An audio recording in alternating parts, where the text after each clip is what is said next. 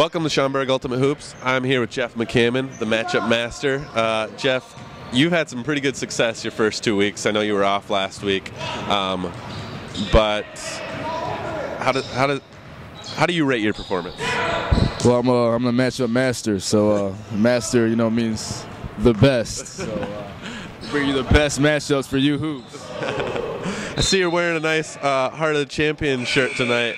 Representing. Are you a champion in Ultimate Hoops yet? Hey, definitely not, because we're definitely 1 and 2, so that's not the work of a champion. But we'll bring it back. But I had to go with the old school T-shirt. All right. Jeff, I believe you told me that your matchup for Week 5 is going to be Limitless versus Free Ballin'.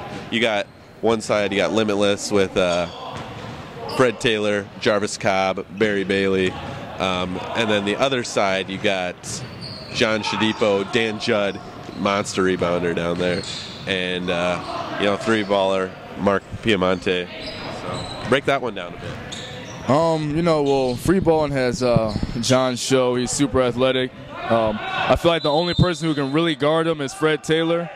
And the thing is, Fred Taylor's going to be occupied with the big fella, Dan Judd. Big fella Dan Judd. So I don't see how he can guard both. I feel like that's going to be a little bit of a advantage for Free Ballin'.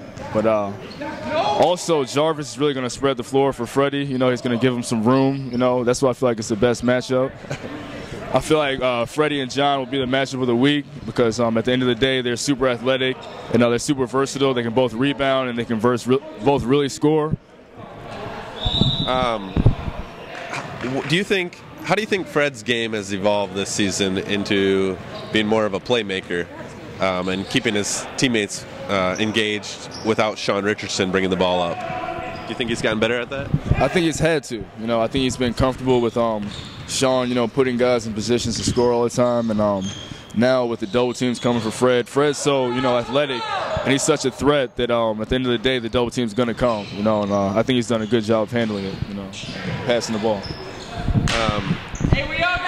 Who do you think is going to take this game, and what's going to be the main key for that team to win it?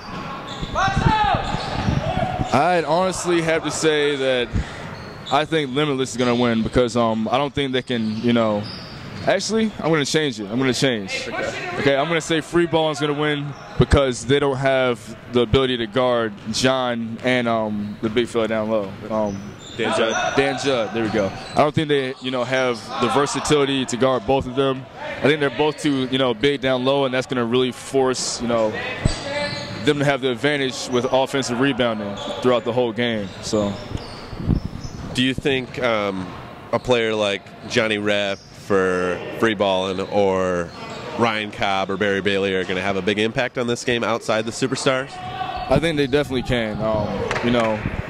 I think that'll also ultimately, decide the winning factor. Seeing which people can be that X factor, which people can come to play.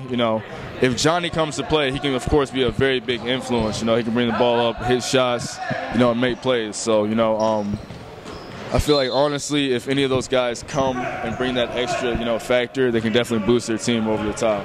But at the same time, I feel like with the athleticism of John mixed in with Dan Judd's, physicality, that's going to really force the other team to choose, And once they choose, I feel like Free Ballin' is going to have an advantage, throughout the game, a mismatch right there. Is this going to be a close game, or do you think one team's going to pull? Or do you think Free Ballin's going to pull ahead? I think it'll be close. Though. I definitely think it'll be close. Okay. Yeah. Well, there it is. We got Jeff's pick for Week 5. He's got Free Ballin' taking out Limitless. Come see the game, see how it unfolds. This guy's got it right so far.